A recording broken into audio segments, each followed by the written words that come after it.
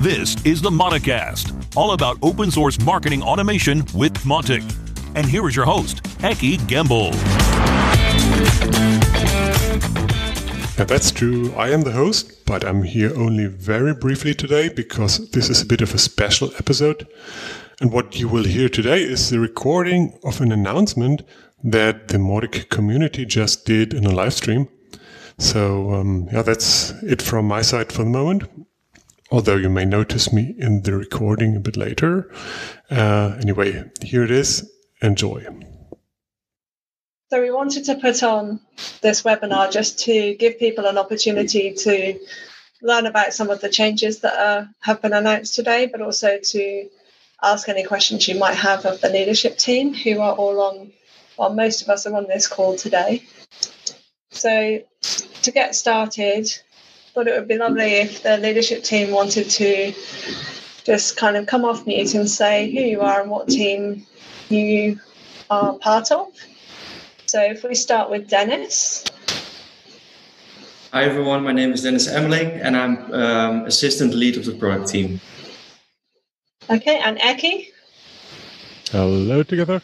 My name is Eki Gumbel. I'm located in Germany and I'm the lead of the community team.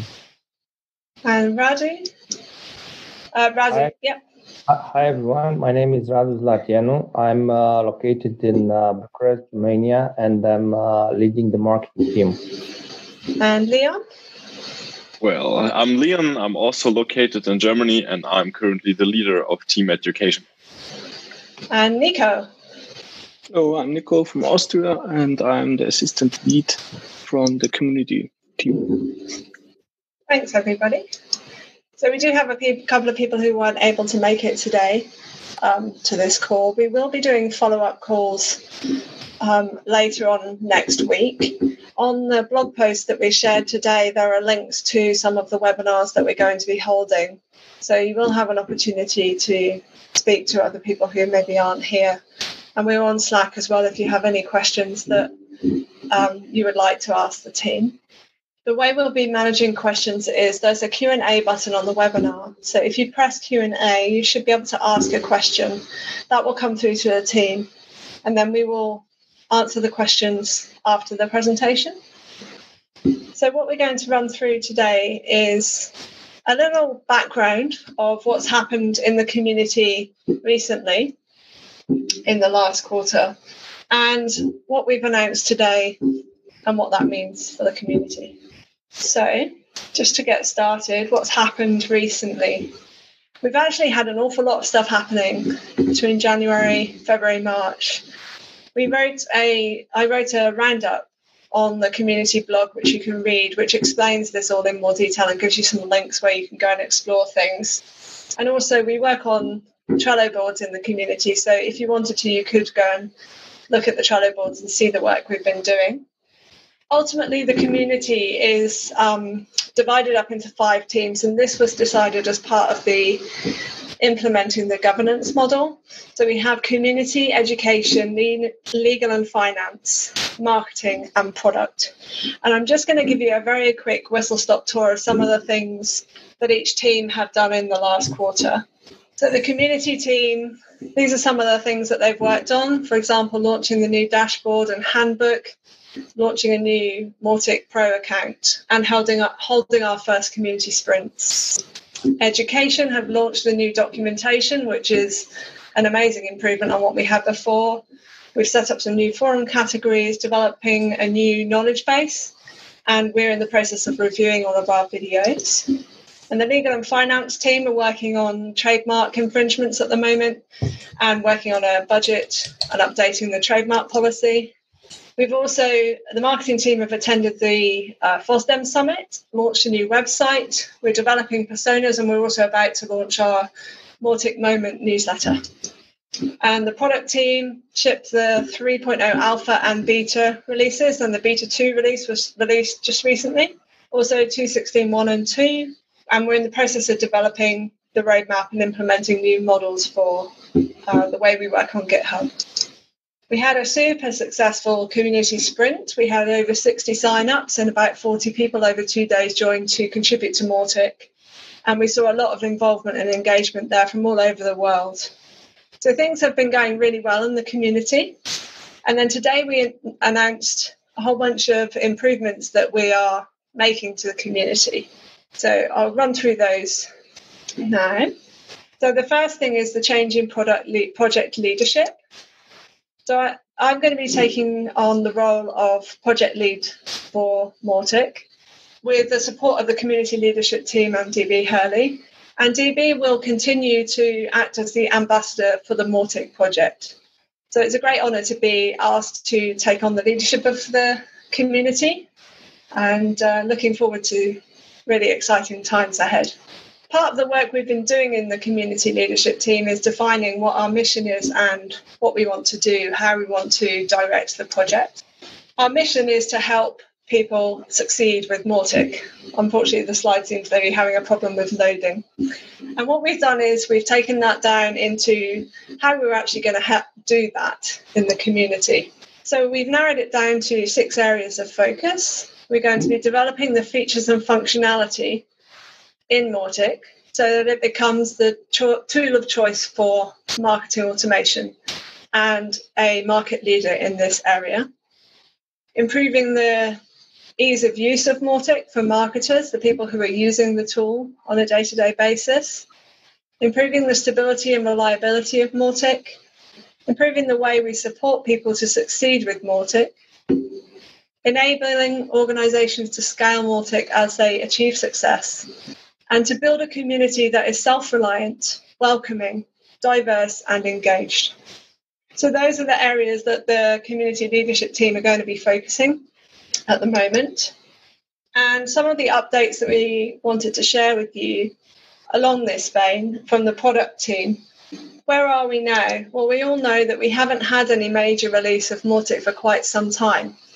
In fact, the last major release was back in 2016, which is a rather long time ago.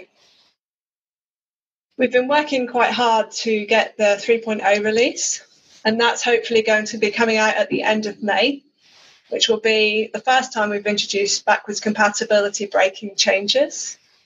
And it's a major overhaul of Mautic from the ground up, making things much more future-proof and giving us a really strong foundation that we can build on. So that's a pretty major thing. But ideally, we don't really want to end up waiting that long for the next major release.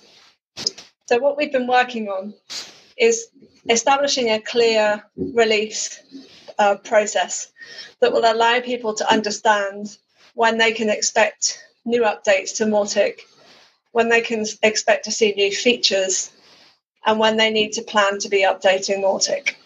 So this will help people who use Mautic. It will help businesses who rely on Mautic because they know predictably when there are going to be updates. But it also helps contributors because when you take the time to create a bug fix or a feature, you want to know when that is actually going to be put into Mautic. So this gives us much more clarity on that. So what we're going to be doing is having patch releases. So that might be 2.16.1 or 3.0.1, which introduce bug fixes on a monthly basis. So every month we will have a release which includes bug fixes. Minor releases, so this would be your 3.1, 3.2. These introduce new features, but they don't break backwards compatibility, and they may also include bug fixes. Those ones are going to be coming on a quarterly basis. So every 3 months, we're planning to introduce a minor release for Mautic.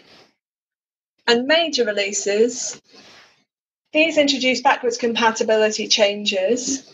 They may also include features and bug fixes. What we're planning with these is that they will be made when they're required. And it may be that we need to do one next year. It may be that we don't need to do one for a few years. It's basically dependent on if we have dependencies that have been updated because they've reached the end of their support period and we therefore need to update, which causes breaking changes, or if there are particular features that we want to introduce, but that they will cause breaking changes in Mautic. So what we're doing with that is we're saying they will happen as they're required. And we anticipate that will be every few years, but it's dependent on dependencies and other things like that. So this is a very, very clear way of explaining how to expect releases. So we're planning to release Mautic 3 in May. Then we'll have 3.0.1 in June, which will have bug fixes. The next month will be another bug fix release, but then the next month will be a features release. And then there'll be bug fix releases for a couple of months after that, and then another feature release. So hopefully that makes sense. It will give us a lot more clarity on when to plan for releases and what's coming up on the horizon. So this is what the minor releases might look like. In terms of a timeline. So when we release Mautic 3 in May, and then we'll have 3.1, the next minor release, in August, 3.2 in November, 3.3 in February next year. And then potentially, because we've got some updates happening that we need to do to move up to the next version of Symfony, that may well be in May that we look at releasing Mautic 4.0, which is where we break backwards compatibility. And then August would be 4.1. The other changes that we're introducing are to help us with improving the stability of Mautic. And that is that any changes that come with Mautic 3 onwards must be accompanied by automated tests. So that helps us to know when we look at that update whether that's going to break anything, because we can run some automated tests if there's an update in the future, and if it breaks something that's already in Mautic, it will tell us about that and prevent us from merging that change until that problem is resolved.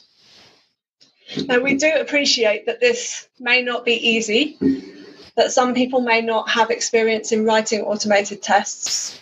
So the product team are looking at setting up a sprint specifically for us to buddy up people who may not be so familiar with automated tests with someone else who knows how to write them, so that we can share that experience. And we've also had the offer of support from some of the developers in the Drupal community who've been through this process already and who've offered to help us upskilling our developers in writing automated tests. So that's on the horizon.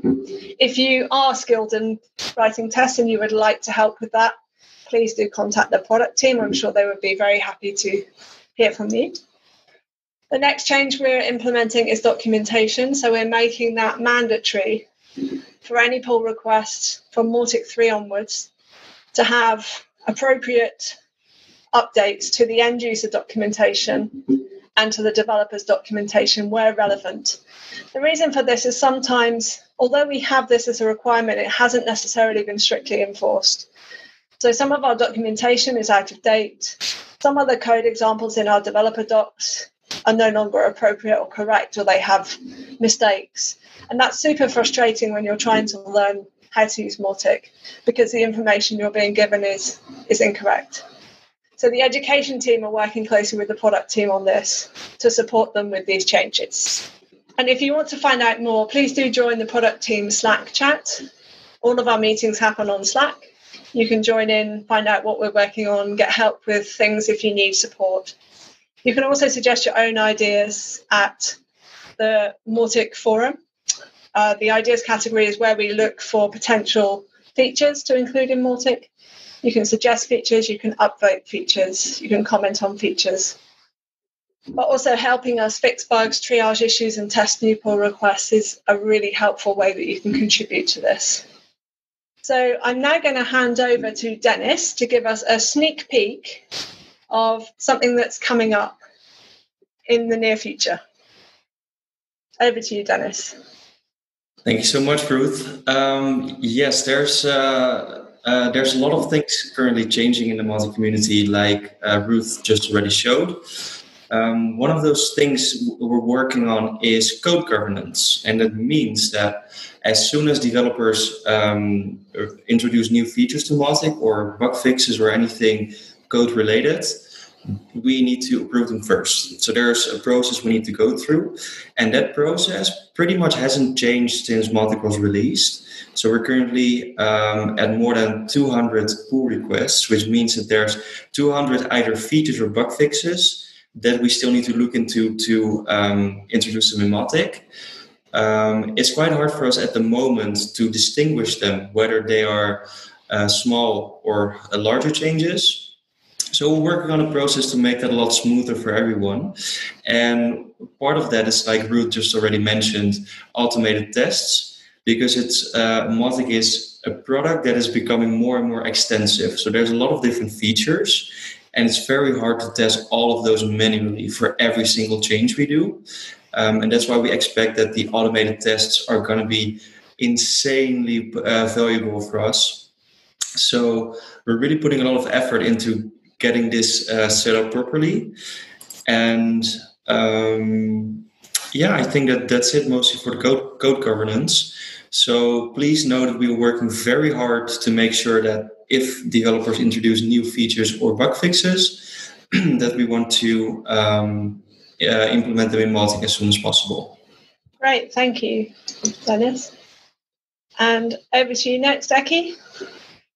Yeah, sure. Thank you, Ruth. Let me first remind everybody that we've been talking about the product and development process a lot. My role is to support the community in growing, to lead the community team. So my focus is a little bit different, but it all ties into each other, as you will see in a second. And let me also back up a little bit by saying that we all feel that to this day, Mautic is completely unique in its market. It has a ton of advantages and potential. The sky is the limit. And we also see again and again that the interest in Mautic as a product, but also as a community, is a global thing, which is, of course, fantastic. On the other hand, we are only now coming to a point where we as a community are finding the right tweaks to really leverage all that potential. And I want to give you a little sneak peek into facets of that. One is product development. Dennis mentioned some of that. And the goal is of course, to come up with a much better product all the time, to increase innovation more and more rapid, increase quality and all. And that is related to process, but it's also related to contributors. So one important aspect is to make it really easy for new contributors to pick their specific area in Mautic, be it segments, focus items, reporting, whatever, you name it. And so it's their area of expertise that they want to make a difference in, that they want to work with a small group and relate to a small group and really earn all the fame and be proud of what they achieve. And in a holistic way, by the way, not just code, but also quality, documentation, support, and all that. So that's an important thing coming up, and I can't tell you how much I'm looking forward to that. It might even be part of the next sprint already. As the team lead for community, the other breakthrough that is really important for me is to embrace our global community and the diverse community that we have, and let them all be an integral part of the Mautic family and not just a sort of second-class citizen. Even if people are not comfortable with English as a way of communication, we are now finding ways to let them be part of the family and let them even contribute to the main product. And by the way, Ruth already mentioned that we'll do a series of webinars about these changes in other languages, which ties into the first ones that we will start this local language communities like Brazil, Japan, Spanish, etc. Those are going to be the pilots, so to say, but that's only just the beginning. Okay, let me also add that while it's fun and rewarding to be part of an active development like the Mautic community is. Many of us have also built their life, their businesses or on Mautic, or are in the process of doing that. And today's news are making that decision much more attractive, much more sustainable going forward. I think they're paving the road for a much stronger ecosystem and bright future for Mautic as a product, but also show that we as a Mautic community are strong, are in control, are willing and able to control our destiny ourselves.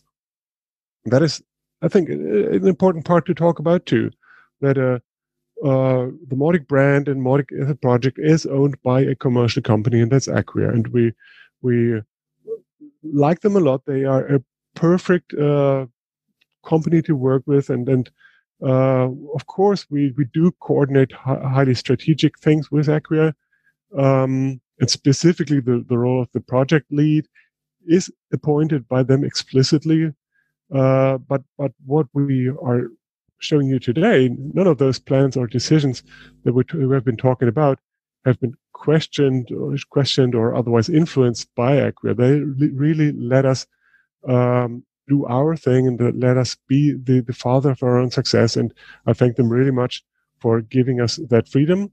Also by supporting them, by supporting us with development power, and letting the community blossom as they strive to. So in total, we're really bringing the strengths of open source software development now to its full potential. To the community is really the base of it all, and it's my highest interest to support that, and I'm looking forward to that. And I can't wait to see where we are, where we will be in a couple of months or so. So let's go, Mautic. Back to you, Ruth. Thanks so much, folks, for sharing that. It's really exciting to hear kind of like what's on the horizon, but not quite be knowing everything. Okay, so we're at the end of my slides. If you have any questions that you would like to ask any of us, or any general questions that you would like to know, please pop them in the Q&A section, and the team will review and answer as we can. Happy to take any questions. I think this one is for you, Dennis. The automated testing, is that behavioral testing or another level, a different level? It has basically two sides. So one of it is it tests the technical side of Mautic, which is not really relevant for the end users. But the second one is quite major, I'd say, because what it does is it will simulate an actual user using Mautic, and it goes through different sections of the application. So, for example, it clicks on the contacts button in the menu, it creates a new contact. So it actually clicks on buttons, fills out forms, and then once something goes wrong there, because maybe a button has changed to a different place or anything else that goes wrong, we are informed immediately. So that is definitely going to help us, because what we've seen in the past, especially with the last few releases, is that when we introduce a new feature, for example, in the campaigns area, then it might be that something in the contacts area will break. So those tests are going to help us to find out the links between different parts of Mautic. So yeah, that I think is the most powerful part of the automated tests that are coming up. So it's both unit tests and behavioral tests, right? Okay, thanks. Okay, we have another question that's just coming in from Joey. What is the estimate for any centralized effort coming to fruition regarding trainings, onboarding videos, use cases for newcomers? So that's possibly one for Leon or myself. Leon, did you have anything to add on that? We are currently working on getting just a bunch of tutorials for newcomers, and just like the basic how to do Mautic, and this is just on the way and in the progress of being made. And if you have anything to add to that, Ruth, you can. Yeah, sure. So one of the projects that the education team has been working on is a knowledge base, which is the documentation is like how to use the project. And it's very kind of like formal writing. The knowledge base is going to be more tutorials, how-tos, use case, best case. My brain has just gone. Best case scenarios. Like how best practice. That's the word I was looking for in the knowledge base. So that's in progress. We've got quite a lot of articles that we want to write to include in that knowledge base. So if anyone would like to help us with that, that would be super. Another avenue of that is videos, which you mentioned. So onboarding videos. Kevin, who's the assistant team lead for education, he's Mr. Video, and he's been reviewing our YouTube channel, prioritizing videos we need to make where there's gaps, where there's specific gaps of things we are not explaining in videos, and videos that are out of date and need to be updated. And again, we're working on improving those and including, where relevant, in the documentation, so that if you're a visual learner and you prefer to watch a video, you can watch a video instead of reading the text about a particular area of the documentation. And this is also something that we're hoping will be picked up in the season of docs project as well. It's going to be one element of the end user documentation proposal. I'd like to add to that, if I may. Yeah. Sure. And that's, again, the international aspect, because we hear from many of our friends in other countries that English documentation may be helpful for agencies, maybe not, but certainly not for the users. And so they are desperate for local language tutorials, entry points, documentation. No, not necessarily documentation, but anything. And so that's part of the effort. I mean, Joey asked about the centralized part, and what we've seen so far is a centralized part and a good amount of all sorts of documentation, and a lot of decentral things, people coming up with Mautic tutorials in their local language. Some of that is sales oriented, of course. It's a marketing effort, and it's due to the lack of official documentation. But it's also absolutely a goal to improve on that, to be able to bring the localization that we have in the product also to the documentation. Yeah, and also to add, when we migrated to the new documentation platform, we did look at bringing across the French and Japanese translations. But when we actually looked at it, they had become so out of sync with the English translation that it wasn't going to be feasible for us to do that. And so what we're planning to do is we definitely want to be able to have the documentation in other languages. But what we don't want it to happen is like one person being the only person who's contributing, because it then relies on that person updating. So what we want to do is to have a team of people who take on the responsibility for translating that language, and that team of people then translate the documentation and we publish it, but they also maintain it going forward. So that's much more sustainable than one person saying, I'll translate the docs, and then they disappear and we can't keep them up to date in that language, which leads to frustration. So all of what Eki was talking about engaging local communities will also support that as well. Yeah, and to give a structure for that to make it sustainable. Yeah, absolutely. Yeah, now here's a question about the release schedule. Breaking changes. That's true. I mean, Ruth, you mentioned Symfony time and again. Of course, there are breaking changes, or they can be breaking changes within our own domain, like the data model, for instance. And that will also be a major release, right, Dennis? Let me think. Yes, it will be, because developers also have the opportunity to, for example, develop plugins for Mautic or use the REST API to connect Mautic to other applications. And if you make changes to, for example, the data model, which could, for example, be the contact model, so to say, that is a breaking change, because if plugin developers or users of the REST API don't update their integrations, they will just break. So by introducing breaking change, we inform the users so that they know that something is coming which might break their integrations. Yeah. And I'm pretty sure that from that reason alone, we will see a 4.0 rather sooner than later, because, as Ruth already said, scalability and things like that are absolutely a top priority. And to improve on that, there are a lot of ideas, and a number of that involve changes in database model. So I hope it's not going to be too tough, but by definition, anything that breaks the backwards compatibility is a major release. So I hope that answers the question. Yeah. Plus, I think the automated tests are going to be crucial, because if we make such fundamental changes and we don't have automated tests, it's going to be an insane amount of work to actually test through all the different features of Mautic again. So that's why we really focus on getting those automated tests in there as soon as possible. Yeah.